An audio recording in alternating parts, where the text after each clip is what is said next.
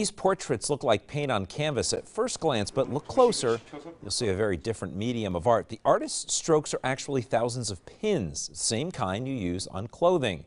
He cuts out a shape on a steel board, attaches a piece of styrofoam to that, and then he places the pins as close as possible to bring the image to life.